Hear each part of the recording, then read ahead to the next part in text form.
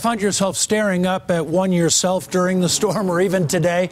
An LED traffic light, you know, the ones that get caked over with snow. You really have no idea whether to stop or go. Certainly a chronic safety problem that CBS 4 investigator Brian Moss has been following for quite a while.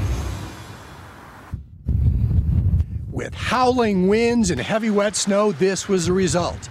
In Denver, north-facing LED traffic lights were left covered with snow and ice. Same in Lakewood, where firefighters were called to hose snow off the LED traffic signals. And along Parker Road, a similar scene, as fire crews today sprayed snow and ice off the signals.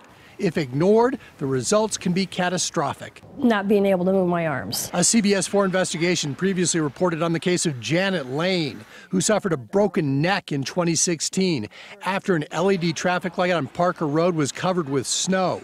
The other driver couldn't see his red light and broadsided Lane's car. Not a day goes by that I don't have some flashback either to that accident or to my hospital time.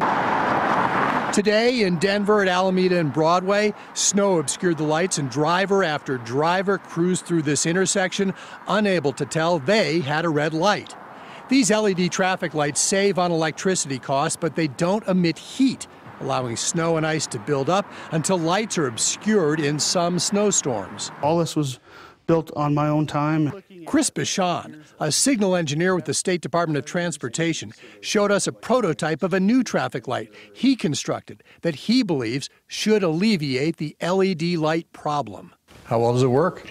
Works great. I've never had it fail in any of my tests where it would start plugging up. But as municipalities continue to grapple with how to fix this vexing problem, Janet Lane's husband says we can't wait for another storm. I just hope no one else has to go through this. I think it's a really avoidable situation. Lakewood City Transportation engineers said the snow yesterday came so fast, even heated lights couldn't melt the snow and ice fast enough.